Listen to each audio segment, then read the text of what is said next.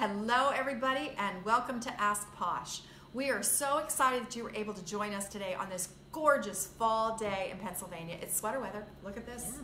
And we didn't even send notes to each other. It's like amazing. Of course, it's only going to be 1 week of sweater weather and then we're going to be in coat and glove weather already. I hear we're having our first freeze coming up in about 3 days. I mean, 1 week of fall, that's all we've got, and now we're going into winter. So we're going to bear with it. But talking about fall, we just got back from Bridal Market. It was so exciting in New York, getting to see all of our designers that we already have bought dresses from. We can't wait to tell you all about our new dresses, but you're going to have to wait for that sneak peek. So we still have some dresses coming in to be able to wrap it up for spring of 2019. So we're going to show you some pictures soon, or actually we'll probably show them live to you. And all that kind of good stuff. So we're very excited about that. Brides, we're starting to wrap up the fall because of course September and October are our busiest months for brides and their weddings. And Karyn, who's sitting beside me, who's from Drumore Estate, and I'm so excited that you're with me today, had of course 3 weddings over the weekend. They are just really booking a lot of weddings there. So if you want a gorgeous place to go, Drumore Estate's where it's at. Of course, everybody's had a hard time with this season because of the weather. Yeah. I mean, just rain, rain, rain, rain, rain, and no sun. So everybody's grounds are not like they are in any of the pictures. It's just what it is. So we just, what we have to keep focused on is it's the day of your wedding, and 2 people are coming together with their families to get married, and that's what it's all about. Nothing else but that. And that's how we have to stay focused on the whole thing. So, but there's always some fun parts about the day of the wedding, and that's why Karyn's here with us today. So, Karyn, we are going to do something fun for all of you to get to do, because it's not only just about weddings, but we have parties coming up for the season. We have Thanksgiving and Christmas, and you might be having special parties at the house that you may just have some friends over just for a gathering, and you want to do something more than just a table treatment on. You want to do a fancy napkin folding. So today we're doing napkin folding. We thought this would be fun. So if any of you like origami, this is kind of up your alley, and if you don't, we're going to make it easy for you. So Karyn, let's do this. All right, we're going to start with some simple napkin folds because, I mean, it just sets the whole stage for the meal. It lets your guests know that you cared enough to do something. And it doesn't have to be complicated. I'm going to start with a really simple napkin fold, and because it's very basic, but it's also very practical for a lot of reasons. This is just a pocket fold, and what's good about it is that it's easy to stick a menu in, or you can stick your silverware in it, or you can put a sprig of some kind of herb. So you start with a square napkin, and napkins are different. The fabric can be different quality, so different napkin folds tend to have use different quality. This is kind of a medium. It's not too heavy. It's not starchy. But not all napkins will hold. So if you're having a problem, this particular fold, any kind of napkin fabric will work. So you start by folding the napkin in a third like that. You fold the other side up, flip it over,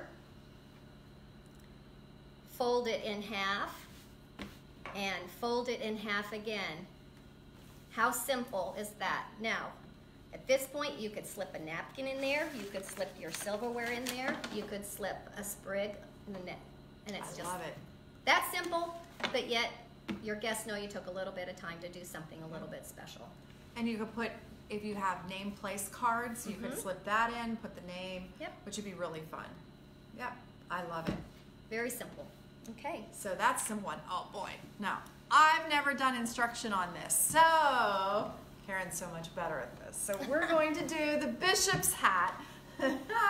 So I have all, if you're having a problem and don't have linen napkins at home, as you know from a couple weeks ago, we went to special occasions.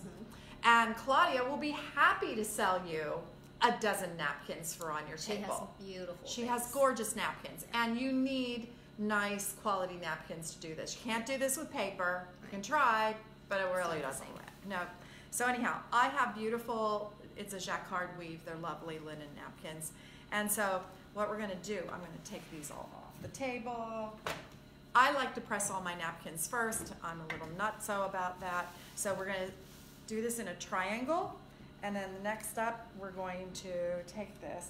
I'm sorry, I'm cheating a little bit. We're gonna go fold it like this. And we're gonna fold this like this. So now we have another diamond, okay? And then we're gonna take and we're gonna fold this up. And we're gonna fold this down like such. And then we're gonna flip this over like this. And all we're gonna do is come around and tuck this inside. And what's really fun about this one is it gives us actually 3 different possibilities. Now when I flip it up, there's your look right there. Okay, and hopefully it's not with a dog hair. Yeah. Take dog hairs off of all napkins before you set the table. Okay, or cat hairs, whatever you have. Okay, so there's your bishop's hat, Nice. which is really nice. Or if you want to make what they call a butterfly, you can take this down like this. And you can do that. Fun. And you could stick something in there too. And you can also stick something in there. And then another thing that you can do is you can always tuck this in like this.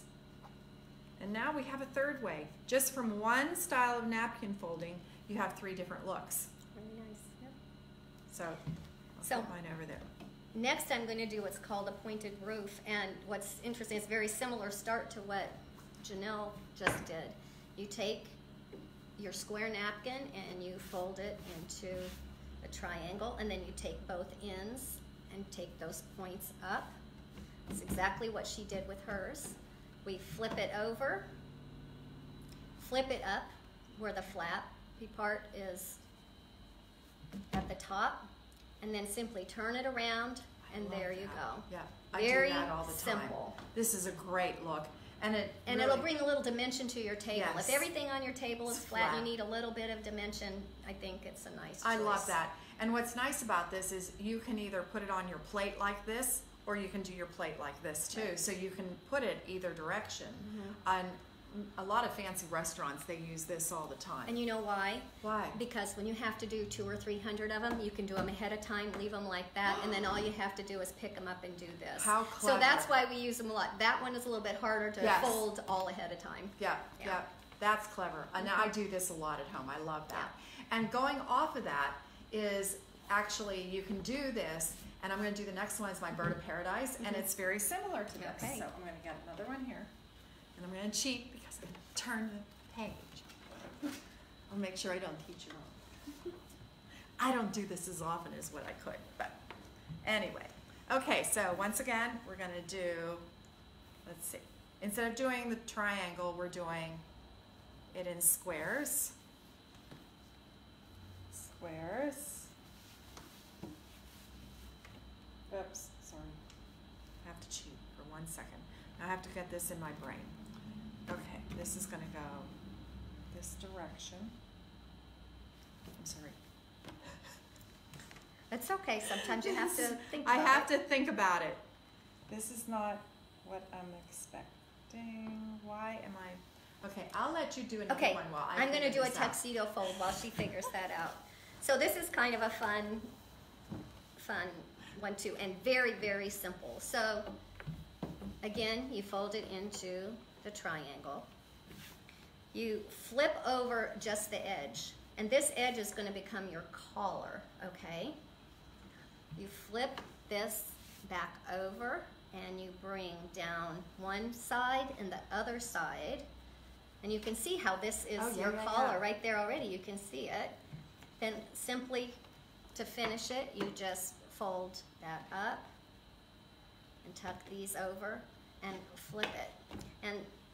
And it's that simple. And then if you like, you know, you can take and play with this collar a little bit to make it. Oh, I love that. Yeah, It looks like a little looks like a little kimono tuxedo or a tuxedo. Kimono, yeah.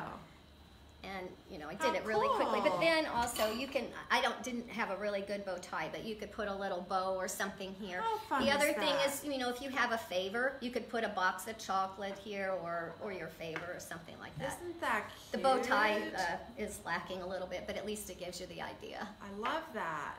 That's great. Okay. I'm gonna start all over. We'll go to the artichoke. Okay. Maybe I'll get this one right. Okay, so we're gonna take our 4 corners and we're gonna turn them in like this.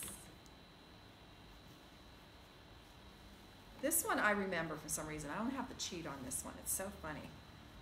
Isn't it interesting how some you remember and then other ones, if you don't practice them? Yeah. Yeah, so there, all corners went in like this.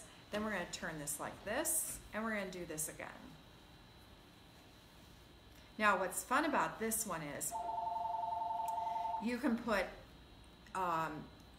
something in here like a glass, or you can put a flower, or you can put your card, like your name card. You take the corners now and you're going to fold them, bring them out like this. So you keep turning it, keep your hand in place here. So you have your something in the middle there. Right. And there you go. Yeah, that's nice because you put your favor there. Yeah, you can put a little favor. So if you have something, a little gift for the family, you can put it right there in the center, and it's a really pretty look. Yeah, it's just really a nice way to decorate the table up. Mm-hmm. Okay, I'm going to do for my next fold a rose. And this is super simple, but it looks really cool. And I had a bride earlier this year who did this. I suggested this fold for her because her name cards were little butterflies.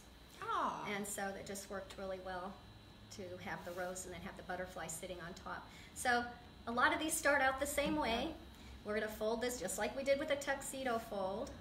And then we're going to flip this. See, now I'm doing what you're... I'm sorry. That's okay. So we're going to do that, and then this is, we're just going to fold this up. All we have to do is fold this up all the way. So you got about 4 inches from the top. Yep. Just like that. Then you flip it over. And simply roll. This is such a really, really simple one. Then all you do is roll this all the way down, leaving yourself just enough to tuck. And if you have a hard time getting the tuck in with your fingers and you're doing a whole bunch of these, you might want to get a knife or something to poke that down. It makes it a little bit easier.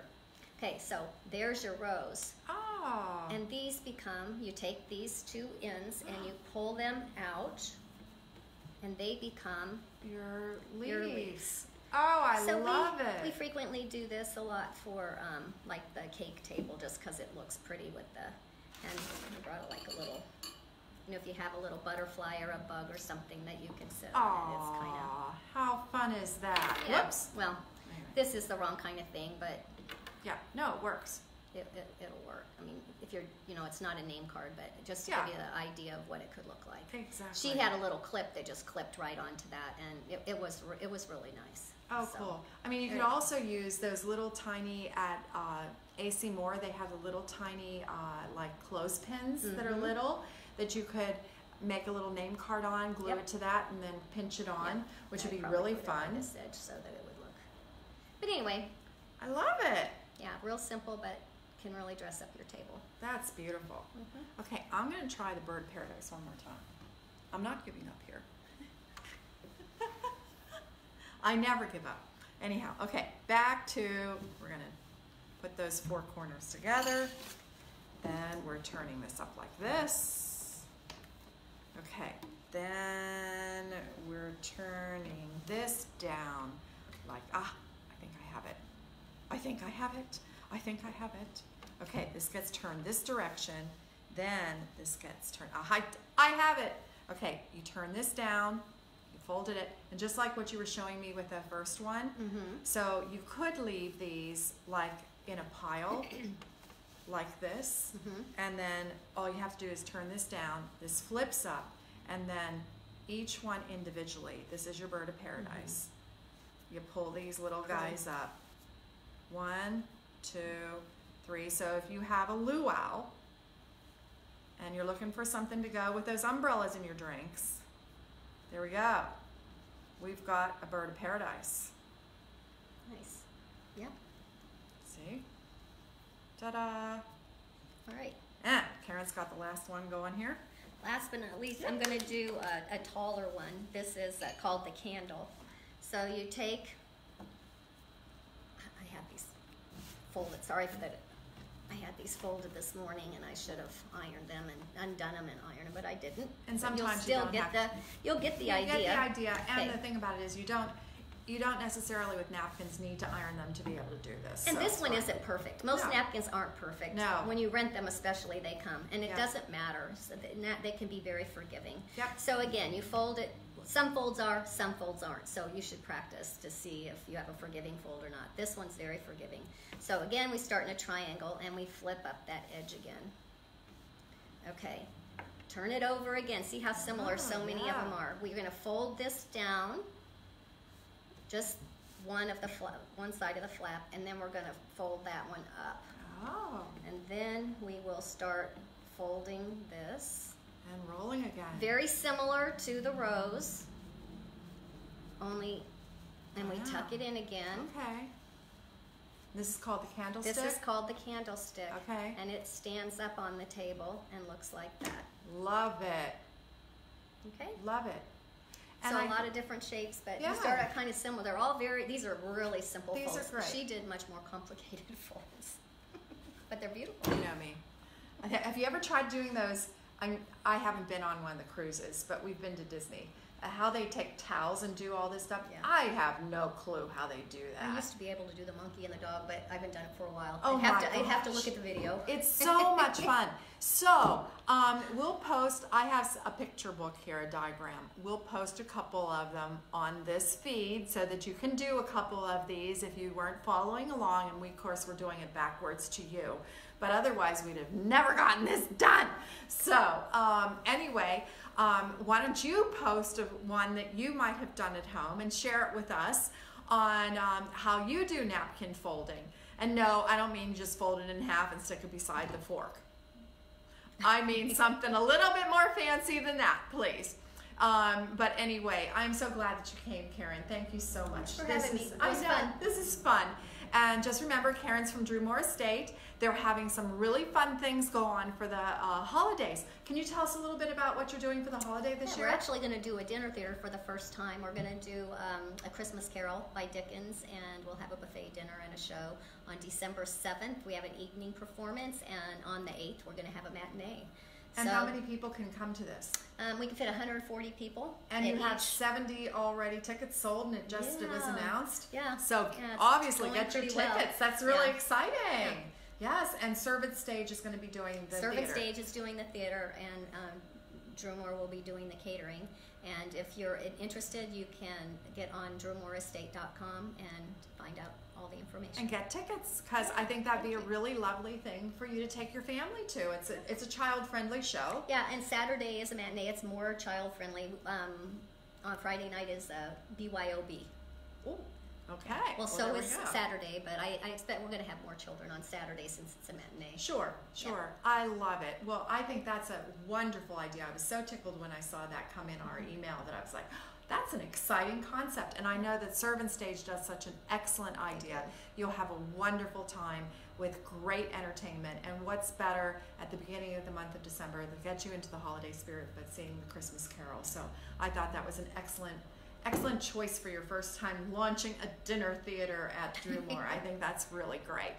But obviously, weddings are their shtick down there. They really are doing them. And one of our employees is going to be using Drumore in September of this year, 2019, coming up. So we can't wait to be down there for one of our brides. So we're very excited about that. I'm sure she'll have a beautiful dress.